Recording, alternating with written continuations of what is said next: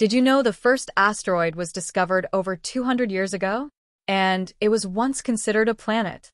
On January 1st, 1801, Italian astronomer Giuseppe Piazzi spotted a faint moving object from the Palermo Observatory in Italy. At first, he thought it was a comet, but its motion was different. Astronomers believed a missing planet should exist between Mars and Jupiter.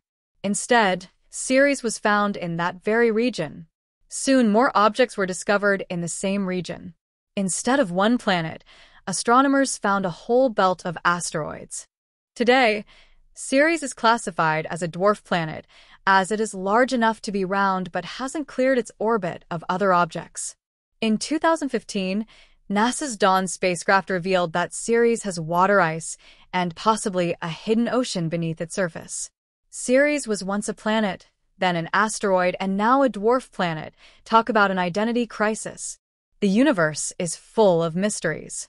Subscribe for more space facts.